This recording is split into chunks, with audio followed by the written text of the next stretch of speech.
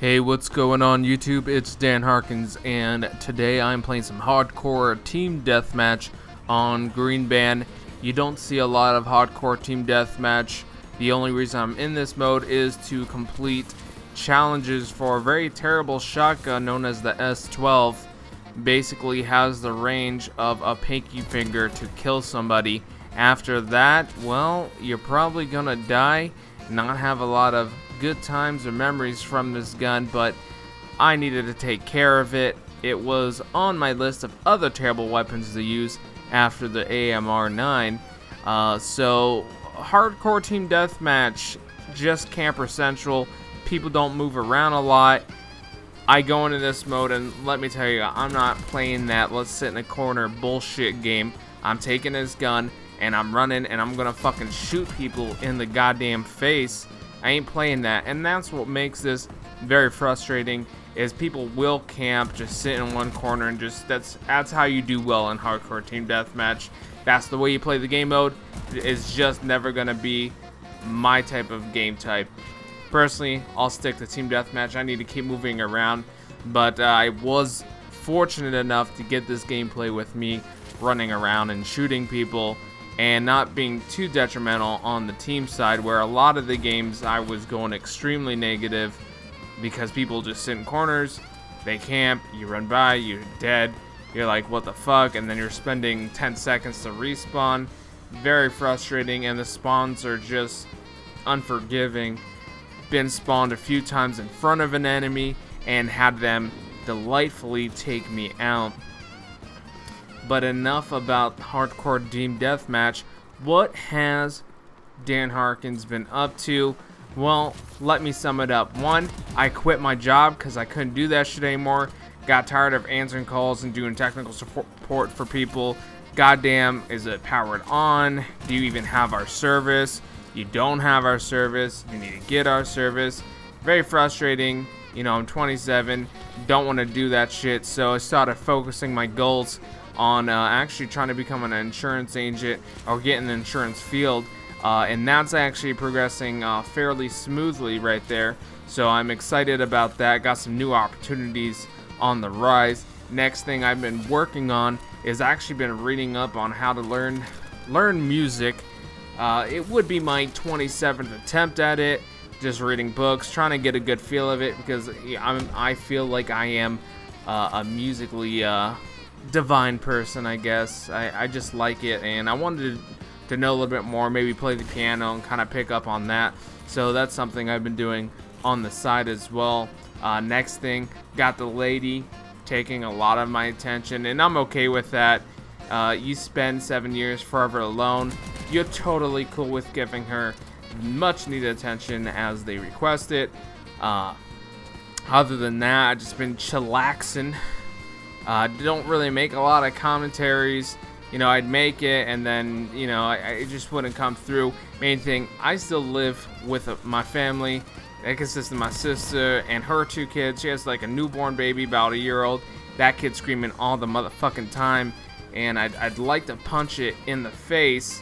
However, that would be unwise, because then Child Protective Services, I'm in prison, not a fun time. But that screaming gets picked up when I do these commentaries, so I usually do them at night.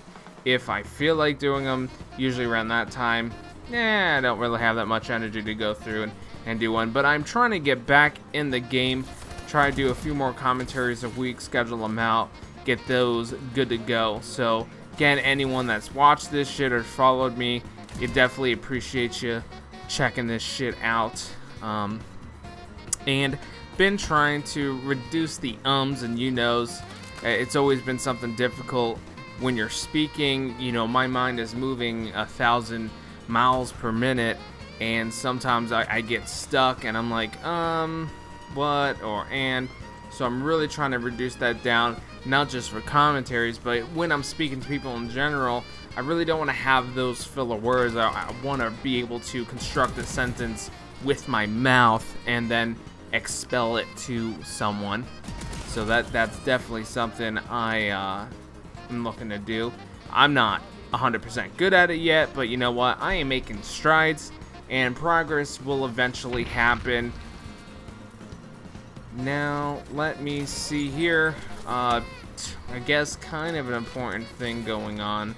Advanced Warfare is going to be getting a new map pack next week, and hopefully this patch that Michael Condry's been talking about to buff some of these lesser used weapons, and I'm looking at EMP3, AMR9, MK14, S12, any other additional weapons that suck.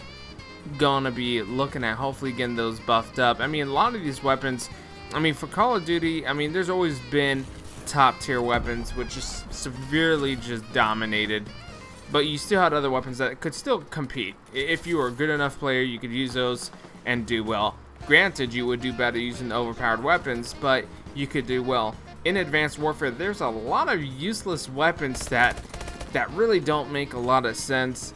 Take the Mark 14, it's almost a 4-shot kill most of the time.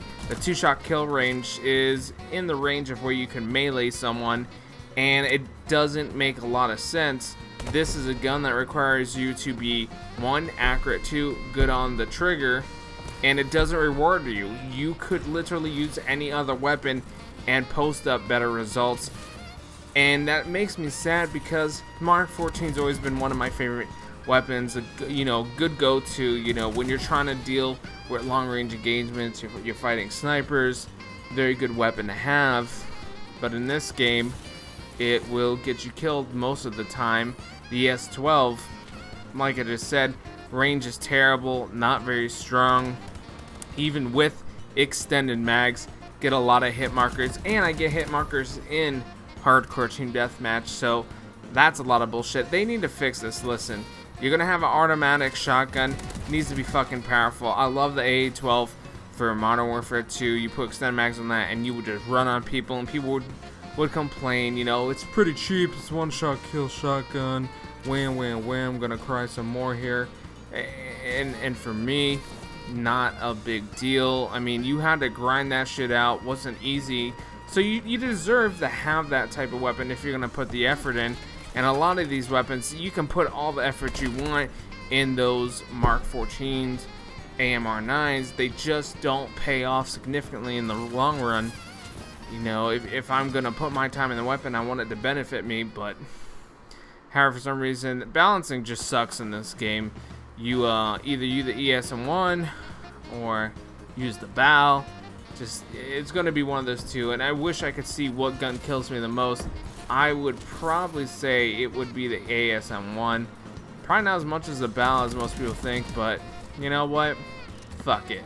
Well, that's my status update. Thanks for checking this shit out. I'm done talking now. Have a fantastic day.